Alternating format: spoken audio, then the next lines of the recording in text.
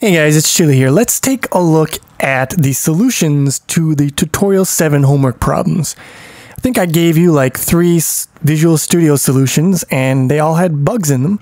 And I told you to find the bugs. So let's find the bugs. I don't even really properly remember where they all are or what they are. But let's do this. So click retry. Break. So again, where did my window go? Well, perfect opportunity to use that. Wait, there it is. Windows. Call stack. Good. So put pixel, yeah, we're drawing off the screen in the negative apparently. -5, -5. So that looks like perhaps we are trying to draw our box at 0, 0. Because in that case, the top left pixel would be at -5, -5. So we can go up the call stack, look at draw box, and yeah, it was trying to draw the box at 0, 0. Not a good idea. Let's see who ordered this. X fixed, Y fixed. Oh no, wait, the arrow points to the next statement. So the current statement being executed is this one.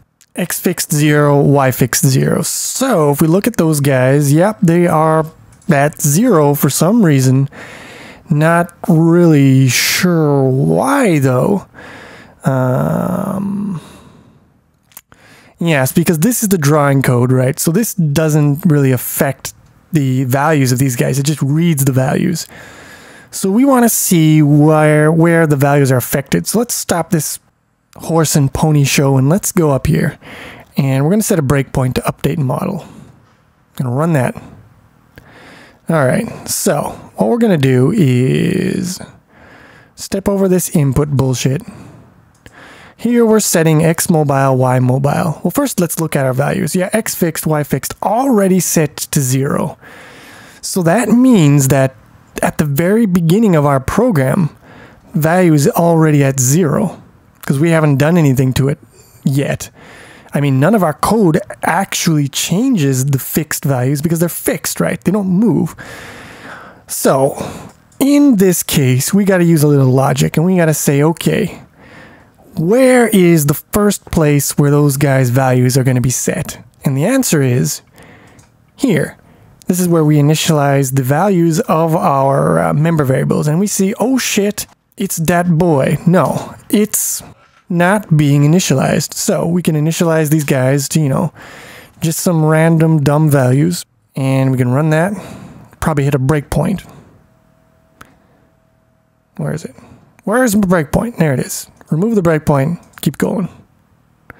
And now we do not crash. And now we can run our program. No problem. Problem 1 solved. Alright, so here we have the second solution. Let's build it and run it. And yes, we get assertion failed. Okay. Retry. Break. And why are you fucking around with my call stack? Just fucking stay where you were. Alright, so. Oh yeah, because I opened a different solution. Whatever. Alright, so let's look up here. Put pixel being called 695. 195.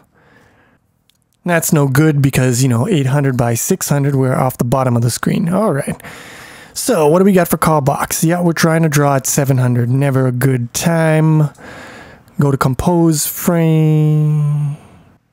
All right. So it looks like for some weird reason that I have no idea, I made the second question the same as the first example in the Tutorial 7 video. I fucked that up, I bet. Yeah, just think of it as a trick question. Chili wouldn't give the same thing twice, would he? Nah. Alright, so apparently we gotta switch these. I don't know if this is the only problem, but I'm gonna first fix this problem and then see if the fucker still works. Yeah, it seems to work fine. So the second question was kind of dumb. That was a dumb question. Yeah, there must have been some mistake there. Something got mislabeled or whatever. Anyways, let's see if question 3 is a little more interesting. All right, here we go. Question 3, let's run it.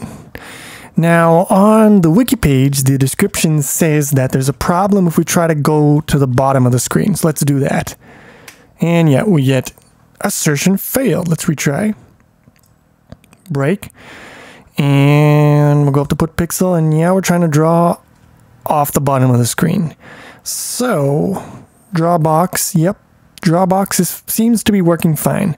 It's getting a bad value for Y. So we go up one more, and draw box, X mobile, Y mobile. And X mobile, Y mobile, yes, okay, so the Y mobile value is incorrect. This function call is fine, but there is something wrong with the Y mobile value. So that means that the problem is probably going to be in our update model function. So let's set a breakpoint there. But the problem is, if we set a breakpoint, let me just show you. If we set a breakpoint in update model, run that. Okay, so we're here, we can check, but remember, our motherfucking box it's starting way up at the top, so it's not going to have the problem that it had because it's not in that position. We'd have to take it down. We have to take it down to Browntown first. And don't ignore that. What I meant to say was we need to set the value of Y. We have to preset it to some value that is off the screen and then see what happens. Because what should happen is our code, our clamping code, should adjust its value. So what we want to do is we want to go Y mobile is equal to what's the value? I think it was 695. That's the value that it had when we crashed. So that's just going off the screen. And then we can go game.cpp, yeah, okay, we got a breakpoint. Now we can see what happens. And what should happen is Xmobile. Okay, this shouldn't change anything here. Let's go Xmobile 700. That should stay the same. Now, Y mobile. This one should get adjusted, but it's not getting adjusted, right? Let's just double check. Not getting adjusted. So, that's not good. Stop. Run again. Hammer time. We gotta go down in here and let's step in. All right, so why did I step into X? Step out. Step into Y. Wait a minute. That was weird. I thought I stepped into X, but I didn't step into X. Let's try this again. Let's try this again. I just remembered what the bug was, but let's just try this again. All right, so we're gonna step over the X one. And then we want to step into the Y one. And when we step in, we get the clamp screen X. What the fuck? Step out. We were stepping into Y, right? But oh shit. Someone copy and pasted but forgot to change one of the X's to a Y. Burned, roasted, toasted, burnt to a crisp. There we go. And this, by the way, is a super common bug to have where you've got two very similar lines. You probably copy and pasted it.